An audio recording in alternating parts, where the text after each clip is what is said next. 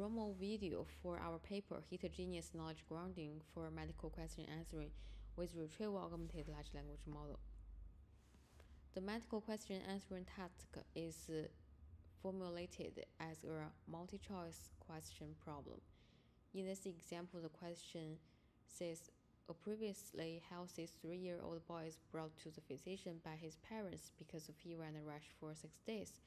And then this person's temperature is described, the examination report is described. The goal is to figure out which one of the candidates list is the most common complication of this patient's condition. Given 5 options, only one is the most relevant. The goal is to select the most relevant one. However, in real-world scenario, we expect the model to read the question and generate an answer directly. In this paper, we focus on this more realistic setting. To improve the answer accuracy, we use the retrieval augmented approach for large language model.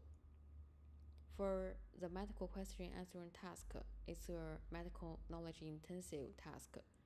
So we grant large language model medical related external knowledge source, including both structured knowledge and unstructured knowledge. For the unstructured knowledge, we select 51 textbooks from the MedQ dataset. They are designed as the official preparation materials for the medical licensing exam. After pre-processing, the number of passages are over 200,000. And for a structured knowledge base, we use disease database as our knowledge base. After pre-processing, there are around 50,000 triplets. In our model, there are 3 steps. Here is a workflow.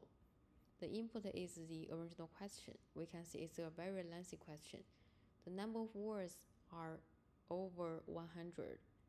The first step is to convert the original lengthy question into a short, concise query.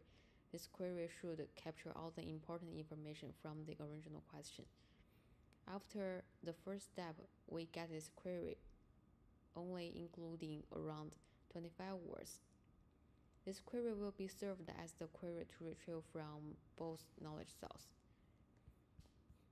The second step will output the most relevant information from textual corpus and knowledge base. The last step is the answer generation. We will use the original question and the retrieved information from both knowledge sources as the prompt and guide the language model to generate the final answer. So that's all for this promo video. Please refer to our paper for more details. Thank you.